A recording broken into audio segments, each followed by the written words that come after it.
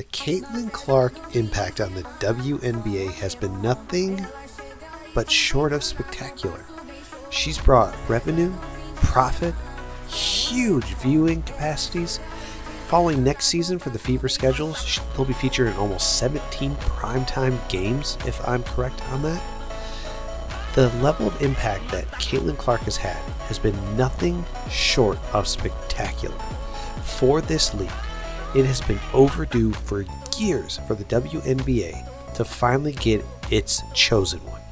And that's what she is. She is its chosen one. Every league gets one. They come along in all shapes and sizes. You had Michael Jordan, you had Magic Johnson and Larry Bird, and then you had Tiger Woods. They all come around eventually.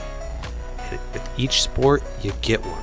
NFL, I'm not sure who that might be, but that's another story for another time.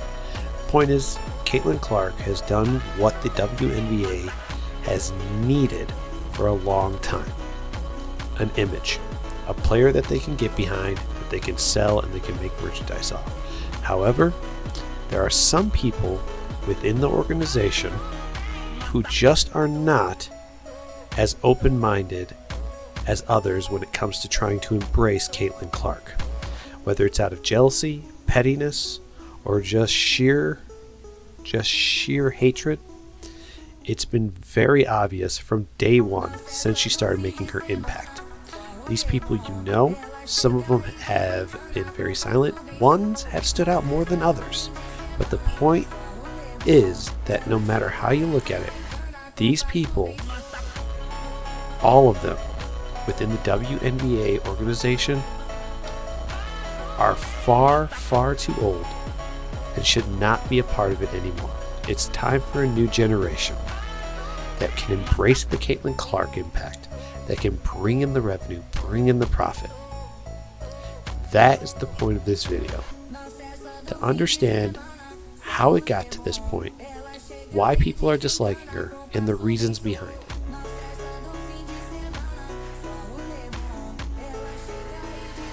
Haters gonna hate. It happens to every professional that's in any type of sports. Doesn't matter who they are, from LeBron James to Michael Jordan, to Kobe Bryant, to Steph Curry. I'm naming strictly NBA players. Now we get to the WNBA. Caitlin Clark. She has a list of people that dislike her, but none stand out more than Cheryl Swoops, who herself is a 4-time NBA champion. And yet, she's made it her personal mission to either say something, roll it back, or make a comment out of text trying to hide the intentional meaning behind it. I'm going to provide a list of clips, and I'm going to let you guys see what she's been saying, and then I'm going to comment on it. Indiana team, I'm going to say shout out to Lexi Hull. I'm a big Lexi Hull fan. Watch her in AU. Lexi Hull shot the leather off the ball in their game against Seattle and just couldn't miss. Kelsey Mitchell is just stroking. She is just shooting the basketball. Aaliyah Boston, almost a triple-double. I know we're talking about teams where they can move and things changing, but if Indiana continues to play the way they're playing like this, they too are going to move up in the standings. So you guys heard it, right? In this clip, Cheryl Swoops does not mention Caitlin Clark, but mentions her other teammates. And this is the clip that started it all from her podcast. She basically did not put Caitlin in any part of the conversation when it came to the Indiana Fever. Why she left her out, no one knows. Your guess is as good as mine. Well, I think it was petty jealousy for breaking her previous record in college, because Caitlin did break Cheryl Swoops' old record. A lot of people just think that she doesn't like the attention that the WNBA might be getting because of Caitlin. And I can understand that, but it's petty. There are things you should back off of and things you shouldn't say when it comes to something of this level. Caitlin's impact on the WNBA is a positive, and it will change it for the better. Now, we're going to move on to the next clip. And then this one's gonna throw a lot of people. So for people to come at me and say that I made those comments because I'm a racist, like, first of all, black people can't be racist. But, like, that's the farthest thing from my mind. I grew up in a very small West Texas town, predominantly white. My best childhood friend is white. Went to predominantly white college, won a national championship. Pretty much everyone on the team was white. Like, we're sisters to this day. Her breaking the record, I think, obviously is a tremendous accomplishment. What? Bro, what are you talking about, man? So what you have here after this clip is a little controversial, because I'm going to go ahead and say what I've got to say that's on my mind when it comes to this specific clip. Racism is not a wholly white thing. It is a human thing. Humans have a bias towards other things in nature and in life, no matter what race, color, or what species they are. It's just what we do. And sadly, her concept that black people cannot be racist is not true in the slightest. Everyone has the potential for racism towards another race, even towards another species, anything. So, that clip, very controversial. I've shared my opinion on it, and I won't go any further or any deeper into it. But here's the next clip. I think what Caitlin has done for not just college basketball, but for women's basketball, period, I think has been great. The following, people watching the game, sellouts that we haven't seen ever. It just really bothers me, though, when people just take bits and pieces of what they want to take, and they don't listen to everything, and you don't hear everything. It wasn't personal. One, it was my opinion on how I think she'll be at the next level, because I do remember me saying that Caitlin, to me, could be the best college shooter I've ever seen. When you put these expectations on these young women in college to go to the next level and be immediately dominant, and when that doesn't happen, then people come back and say, oh, she was a bust, she was a flop, she wasn't that good. Just let them do what they're doing in college, enjoy what they're doing in college, and let them become stars in the WNBA.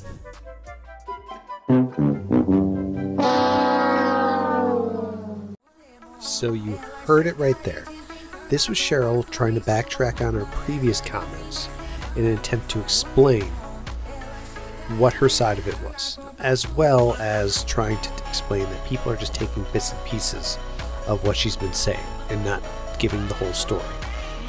This is an Aaron Rodgers argument, where you just claim that people have only taken bits and pieces and then use it to push their narrative. There's no narrative being pushed. The entire narrative has been on Cheryl's inability to acknowledge Caitlin Clark and her impact with her team. That's where this started. And when she has refused to backtrack on that directly by stating that she believes Caitlin is one of the people solely responsible for why the Fever are suddenly so good. Slow to start, but then picked it up. No matter how you view Cheryl Swoops, she's an all-time great in the WNBA, but her ability to see past her own personal dislikes of someone, it's clear she can't. She's something about Caitlin just rubs her the wrong way. So whatever the problem is, I hope she figures it out. Now let's move on to positive things that have been said about Caitlin. Hey, y'all stop this foolishness. Y'all see the woman speed up. Y'all see her, Caitlin Clark is getting the crowd and going. Y'all see Skylar Diggins speed up to make contact with her. Stop this. Y'all mad because that corn-fed Iowa girl busting y'all ass. Y'all say she too weak. She can't do this. She lead the WNBA in assists. She cooking. Let her cook. Let her cook.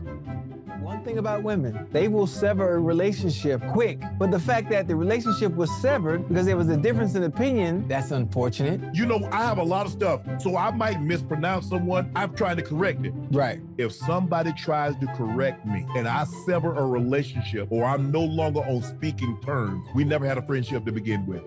Right. Caitlin Clark is a polarizing figure. People gravitate towards her. It's okay. Caitlin Clark's success doesn't diminish what Cheryl Swoops accomplished. Caitlin Clark's arrival doesn't diminish anything that they've done. I don't get this old guard. People wasn't phonetic. It wasn't buzzing. The WNBA, and people didn't talk about it like they do. Instead of being upset about it, I'm a ride the wave. Right. Look, I love Cheryl Swoops, but I don't think Nancy said anything that's wrong. Cheryl, you just got your facts are off.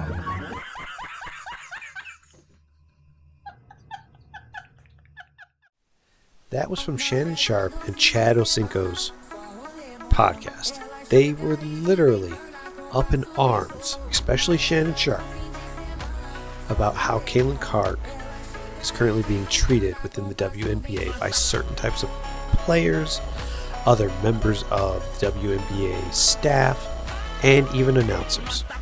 He was vocal, he was livid, and he was making it quite clear. Let her cook, because it's going to be good for everybody. In a year's time, salaries are going to go up. Caitlin Clark has the potential to make WNBA female players make millions because of her impact. There is no reason for people to speak nasty about her, to talk nasty about her if they're in the WNBA. It's a good thing. Let her cook. So you might sit there and try to create this animosity, or you might try to bring in, racism in this. And so there's no racism. You and I've been through this for a long time. I never came down the court and looked at somebody white or black and threw the ball to the white kid. I'm throwing it to the player who's the better player. They're trying to pit Angel and Caitlin against each other. They're friends, by the way. They're helping grow the sport. It's not a Caitlin thing. It's a people thing. I mean, people were so jealous of Michael Jordan back in 1984 when he came out of, UNC. Chicago Stadium was half empty prior to him arriving. Then the stadiums were filling up. Then TV wanted him and the Bulls on every game. Scotty just won $25 million the other day. That's not because of Scotty, that's because of Tiger Woods. So you might sit there and try to create this animal. I've known Cheryl since she was in college. I helped do her shoe deal with Nike in 1993, took her to her first SBs. I've known Cheryl, I've coached her, have a lot of respect for her. And I got off the treadmill and I called her as a friend. And I said, you can say whatever you want. You can have your own opinion about anybody, but you do have to get the statistics right. I mean, facts matter. And if you just get ahead of this and just say, hey, I made a mistake on my numbers, then this thing is over and everybody respects you for your opinion. It's okay to have difference of opinions. Well, she got upset with me on the phone, and I was like, Cheryl, I'm not doing anything to hurt you. I'm just sharing. We're talking. And so our relationship it pretty much is not happening at this point. I tried to talk to her at the Final Four. She didn't want to talk to me. And as you heard from Nancy, who is also a WNBA champion, Cheryl has cut ties with her because she doesn't want to be told that she's wrong. And it seems to me she's just another case of I want to be surrounded by yes men and not be told what I need to be told. Just tell me what I want to hear. And that's not a good way to live. But I'm not as famous as Cheryl, so I can't tell her how to live her life. Nobody can. It's her life. But if she wants to cut ties with friends such as Nancy, who again is just as great a WNBA champion as she is, then that's her choice. But for all intents and purposes, sometimes it's better to hear what you need to hear and not what you want to hear. Hey there everybody, if you enjoyed this content, please like, subscribe, and let me know down in the comments how you felt about it and what you'd like to share, and I'll read them on over.